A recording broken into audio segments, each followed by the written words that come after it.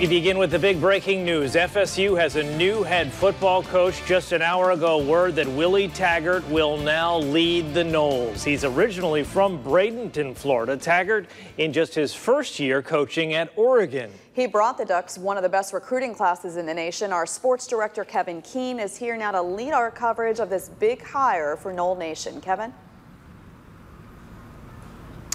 Julie, Athletic Director Stan Wilcox didn't mince words Saturday after FSU's win over Louisiana Monroe. He said, we're going to make this coaching search quick and swift. Surely enough, Kenny, 5 days later, Willie Taggart officially the head coach here at Florida State. Yeah, no time wasted, right? But hey, we heard right from the get-go when we first started hearing rumors that Jimbo might leave, that when FSU started the vetting process for coaches, Willie Taggart was the name we all heard right from the start. And to me, I think we were just talking about it, this is a home run hit for FSU. This is a guy who is a great recruiter. He's done a good job at Western Kentucky and South Florida and a good job at Oregon, get those programs kind of back on track.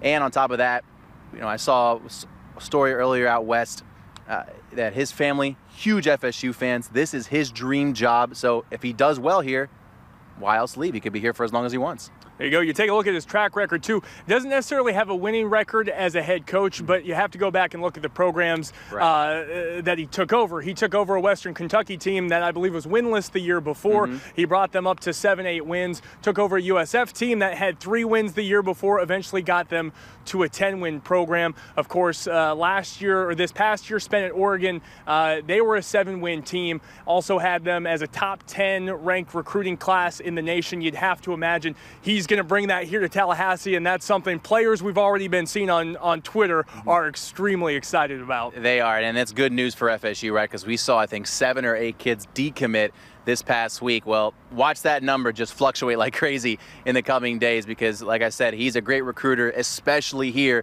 in the state of Florida. Him being a Florida guy, born and raised, he knows the hotbeds for the best recruits. So don't be surprised if we see that recruit number jump from 11 up to 15, 16, 17 in the coming days. Those recruiting ties here to Florida certainly going to pay dividends, I'm sure, for the Seminoles in the weeks to come. Also have the early signing period to worry about in mid-December. Seminoles, I'm sure, on their mind to get him in there early for that and start regrouping this program and taking the steps to get them back to where Stan Wilcox and President Thrasher know they can be.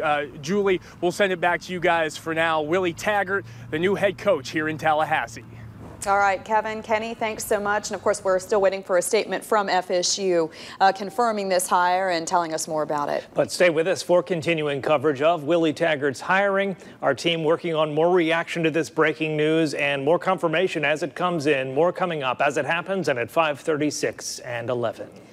A former spokesman for Florida's Child Welfare Agency arrested for possession of child pornography. 67-year-old Thomas William Barnes was arrested in Gainesville last week. Now he's facing 10 more child porn charges. Police say they searched Barnes's computer and found more than 50 inappropriate images of children, some of them as young as 6 years old.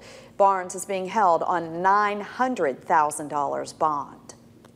We do have continuing coverage now of the murder at a veterans housing complex and concerns about security there.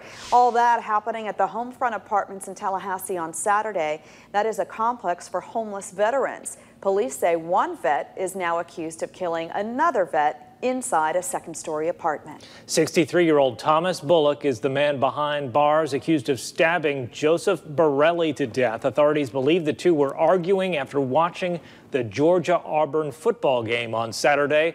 Our Lenitra Bennett's been looking into the story and more developments about living conditions at that complex. She joins us now. Lenitra? Eden and Julie, the veterans I spoke to say the violence is only one of many problems at Homefront Apartments, citing maintenance and building concerns as ongoing issues. One tenant, Gary Dennis, invited me on the property. He says he'd had to go without air conditioning for a period. He says parts of the structure are rotted, such as the stair railings and beams that hold the second floor up. Another big problem, some tenants say, is illegal activity that goes on by tenants and outsiders. The Big Bend Coalition, which is over the housing complex for veterans, says it's been working to address the concerns. We really support our tenants' self-advocacy. We support them organizing themselves. We support them making sure they're heard. because this may be their permanent housing for the rest of their lives. It may be a program that they only pass through. Dennis is also concerned about the number of abandoned vehicles sitting in the parking lot. Smith does admit it's time to tow them. She says they were originally giving people time to get on their feet and take care of it themselves. I just got an update less than a half an hour ago. I'm told stickers are now on the cars to warn people that they will be towed, but the vehicles are still there as of now. I'll have more on some of the security concerns coming up at 6. For now, guys, back to you. Okay, Lenitra, thank you.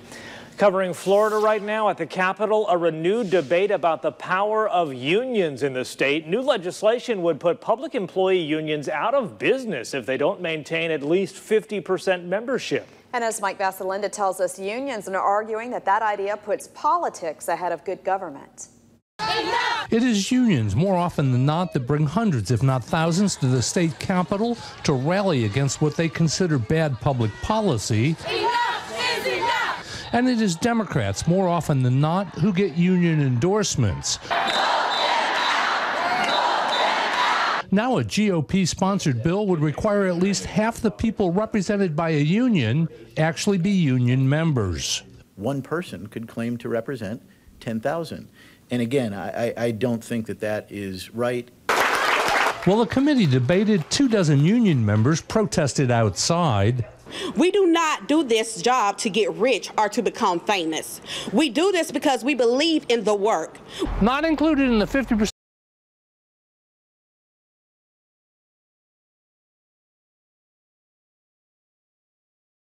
House floor last year, and again, this is about transparency, democracy, and accountability. The legislation is expected to clear the House early in the legislative session. Its future in the Senate is cloudy. Mike Vassalinda, WCTV Eyewitness News, Tallahassee. Opponents are already threatening a court challenge if the legislature passes that bill. An update just 1 week now until that contentious Senate election in Alabama. Republican Roy Moore staying in the race despite accusations of sexual misconduct years ago. He's up against Democrat Doug Jones for the Senate seat. Tonight, Moore's hoping to appeal to voters. He and Steve Bannon are hosting a rally at 6:30 in Fairhope, Alabama. Moore's pushing to get voters to look beyond those sexual misconduct allegations.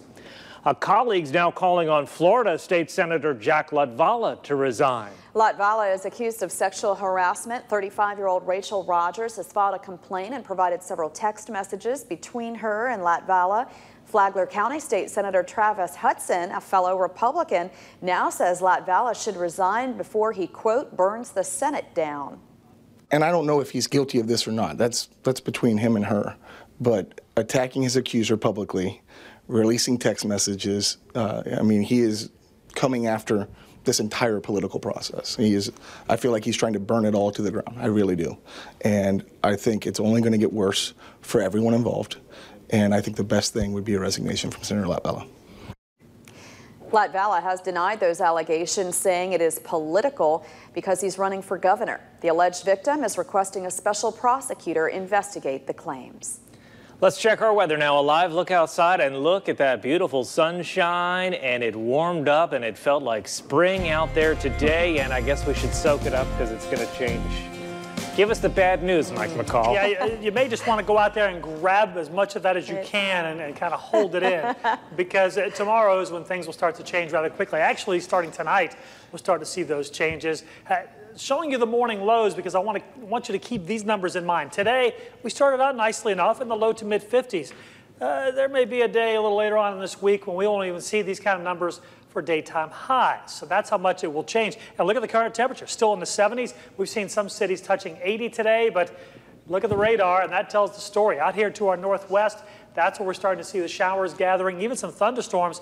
But this is all part of a very strong cold front that's finally going to move its way in here.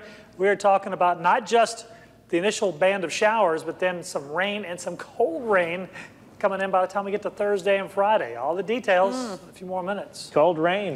Sounds great, right? Yeah, we knew it wouldn't last forever. Yeah, but we hope the weather's not going to discourage you from joining us for WCTV's Kindness Day. That is Thursday. We're teaming up with Kia of Tallahassee. We're going to be there all day long. That's right. We're collecting toys, food, other items to help families this holiday season. You can also donate cash. You can stop by. You can give blood. So many ways to give. That's Kindness Day, Thursday the 7th. That's at Kia on West Tennessee Street in Tallahassee. Won't you please come join us? Brave the rain and the cold. Yeah, we'd love to see. You know, that day is great because we take lots of pictures and selfies and lots of hugs as well. And we're always so thankful that we have an opportunity to give back to this community. A great outpouring by the community as well. And still to come on Eyewitness News at 5, enrollment up dramatically in Obamacare. We're going to take a look at what's fueling the fast-paced sign-ups. That's our Health Alert next. Life, it changes fast, but hearing loss often changes slowly. Don't delay. Call Miracle Ear today for your free hearing